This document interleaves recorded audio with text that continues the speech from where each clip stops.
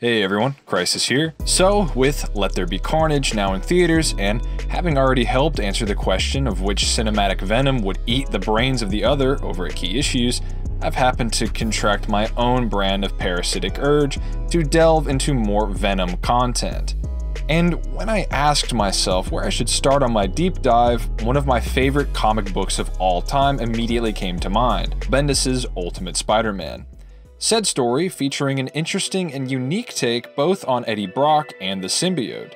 See, in the Ultimate Universe, or Earth 1610, fathers of Peter Parker and Eddie Brock, Richard Parker and Edward Brock Sr., were biological engineers contracted under Trask Industries. Having witnessed his own father lose his life to cancer, Richard Parker would devote his research to developing a cure, eventually creating a biological substance out of his own DNA. Designed to enhance the human body's natural healing process, granting immunity to any disease. Unfortunately though, this research would be left incomplete after its developers were seemingly killed in a plane crash. However, a sample of this black goo-like substance would be left with Edward Brock Jr., a tangible inheritance passed on to the surviving Parker and Brock heirs.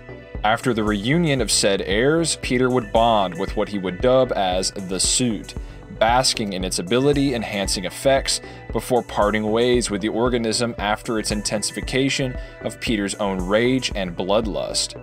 Believing the suit to be destroyed, Peter would reveal to Brock his secret identity of Spider-Man, with Parker instructing Eddie to look no further into the corrupting power of their father's failed project. Feeling betrayed by what he felt to be Peter's lies and the destruction of the last wishes of his own father, he would merge with a hidden second sample of this artificial symbiote, giving birth to Venom, a dark reflection of Spider-Man only driven by an insatiable hunger and a desire to once again merge with Peter Parker. Now with the backstory out of the way, let's get to the topic at hand. Just how powerful is Ultimate Venom?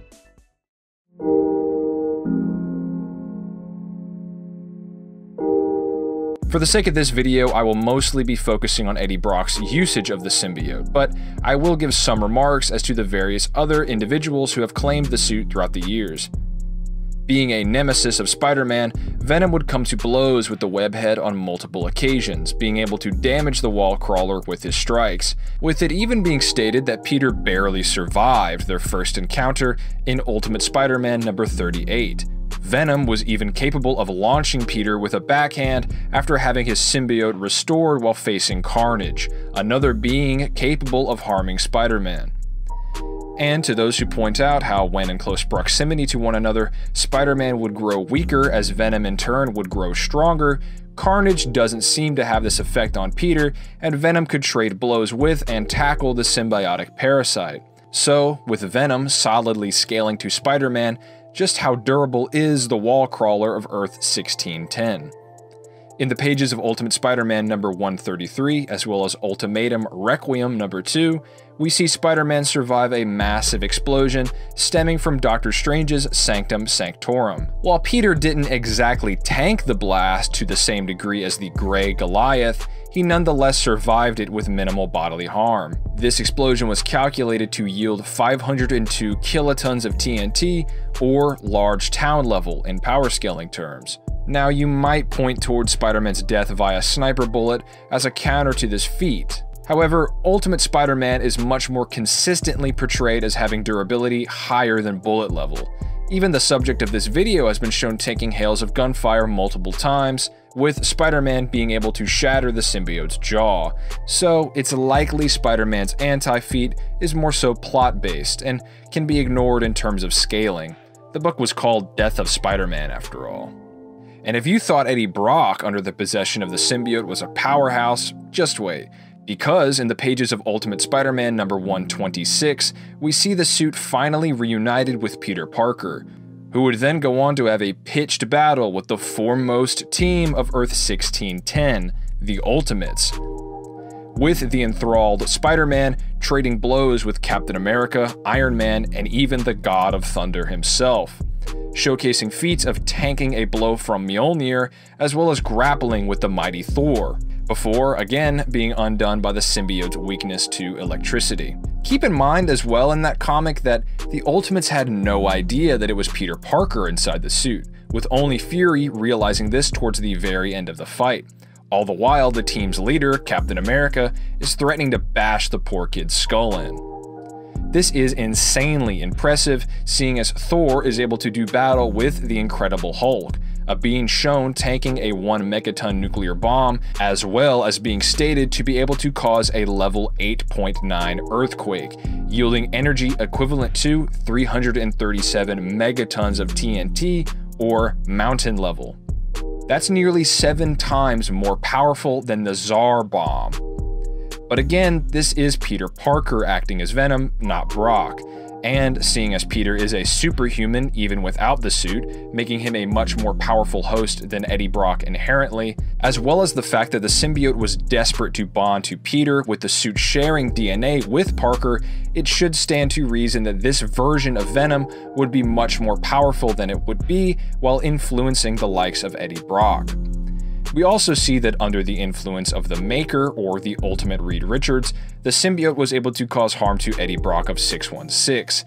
However, the Maker himself remarks that he has made enhancements to the symbiote, meaning it should be far and above more potent than ever seen up until that point.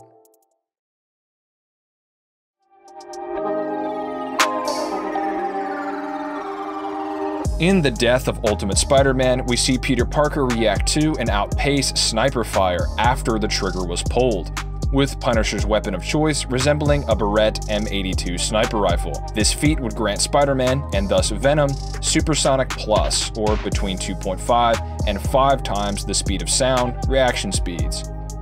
Spider-Man is as well able to combat Electro, a pretty obvious wielder of electricity-based attacks, dodging Max Dillon's onslaught numerous times.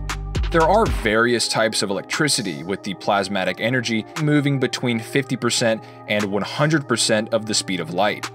Keeping Spider-Man's feat of reacting to a sniper rifle in mind, I'll be conservative and place this scaling as falling into the massively hypersonic speed tier, putting the higher end of Venom's reaction speed between 100 and 1000 times the speed of sound.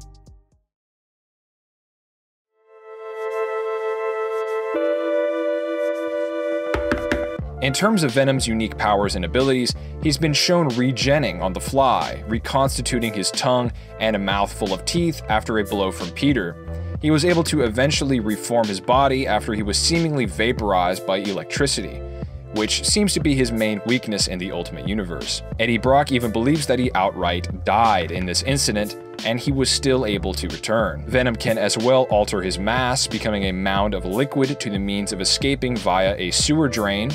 It is also stated in the official handbook of the Ultimate Marvel Universe that Venom can produce webbing similar to Spider-Man. However, the symbiote seems to favor his incredible agility and his use of tendrils for locomotion as well as combat. Venom as well sports a type of life drain / absorption ability, either through literally devouring or consuming his opponent via the suit itself. He is able to grow in size as well as power, especially after absorbing fellow symbiote Carnage. Venom would likely boast a shared variant of life draining showcased by Carnage, seeing as they are both symbiotes sharing Peter Parker's DNA, with Venom likely proving resistant to life drain as Carnage failed to sap the energy from Eddie Brock during their back and forth.